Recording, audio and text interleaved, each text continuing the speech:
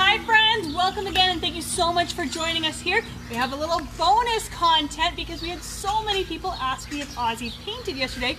We wanted to go and show you a live demonstration. So behind me, I have our zookeeper Caitlin over here. She's joined by one of our amazing volunteers, Melissa over here, and they are going to be helping Ozzie to paint. So you're going to see Ozzie's going to come down. He's going to use one of our very fancy paintbrushes. It's a regular paintbrush attached to a meter stick. But Ozzie's going to use that big old tongue. He wraps it up there, and he's going to go and put the paint on the canvas. Or on Melissa. And on Melissa. Free manicures. Now, during that, you may have heard some clicking in the background. That is Caitlin there. She actually has a clicker on her wrist. It's the exact same thing you would use if you were clicker training your dog. So Ozzie has been trained by the clicker that as soon as he hears that sound, he knows he's doing a good thing and he's going to get rewarded for it. We have a special term for it. It's called reinforcement. We use positive reinforcement training here. He does something awesome, he's going to get something awesome in return. Today it happens to be veggies. Now for all my youngsters at home, can you imagine doing really, really well on a homework assignment and instead of an A+, your teacher just gives you a big bowl of broccoli? Doesn't sound that exciting. But to Ozzie, it's the best. So now you saw just how long his tongue was yesterday. It is 16 inches. And the way you know how long a giraffe's tongue is by its height. So Ozzie here is 6 years old. He's still growing a little bit. And he currently stands right around 16 feet. So if Ozzie is at 16 feet, his tongue is 16 inches. And he's going to come and grab that paintbrush again. Again, let's look at that tongue. His tongue does not look like ours because it's that dark color. And that's to help with protecting it from the sun. Giraffes have to eat quite a bit. So to help protect them out in the hot African sun, as they're eating 18 hours a day, their tongue is a dark color to help prevent from getting sunburned. Because I don't know about you, but a sunburn on my tongue does not sound fun at all. Now Caitlin over here has been switching our paint colors around. We're using some really fun springtime colors today. Now, maybe you're at home watching and thinking that this paint looks amazing and you want to take it home yourself. We do have those options available if you'd like to purchase any of our Ozzie paintings. In fact, you can grab this one if you want to go and have a video of the memory of your painting being made. Just contact us after the video for details and we're happy to get that out to you. You can see in color, that helps giraffes go and make sure that they're eating nice ripe leaves. By seeing in color, they're able to make sure they're eating the healthiest parts of the tree.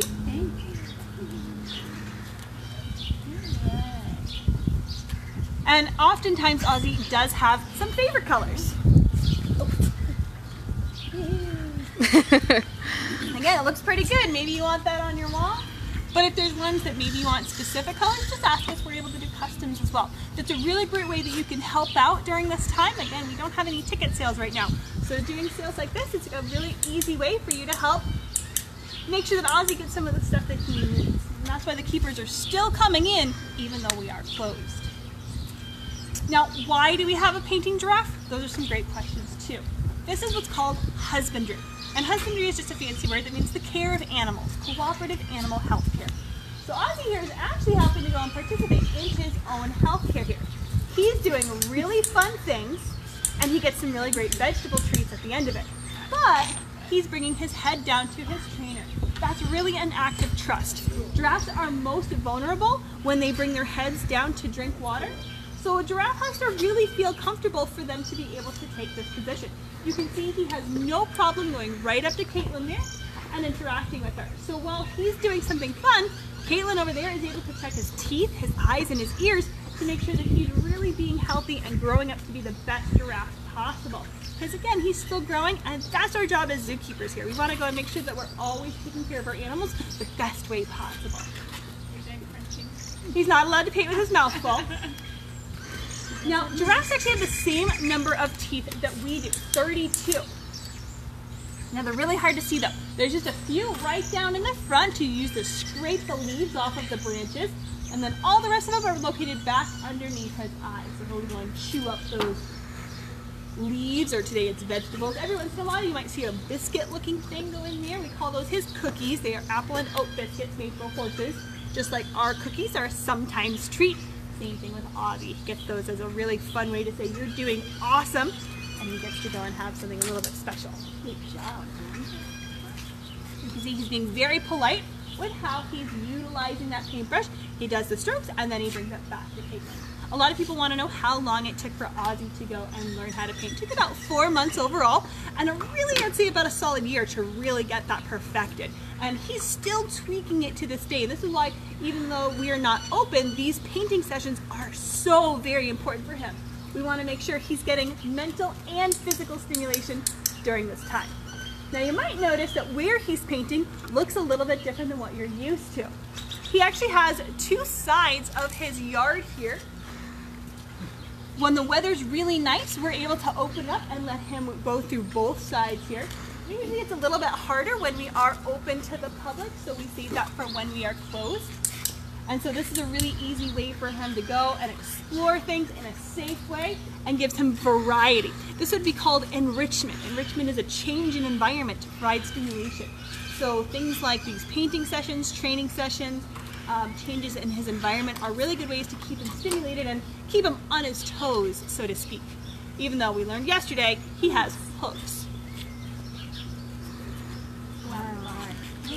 Good.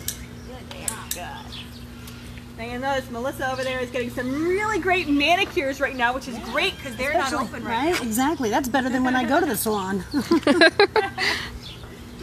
Ozzie is really good at making sure he hits the canvas, but obviously he can have some really big strokes. He's a big guy. All right, I think we are just about done. We'll take a look at those paintings there again. And I think we are just about ready for the big finale. So if you guys liked what you saw, go ahead, let's give them a big cheer so we can hear them from all over the country. Yay! Yay! Good job, Oz! They liked it! Take a bow! Yay! Thank you!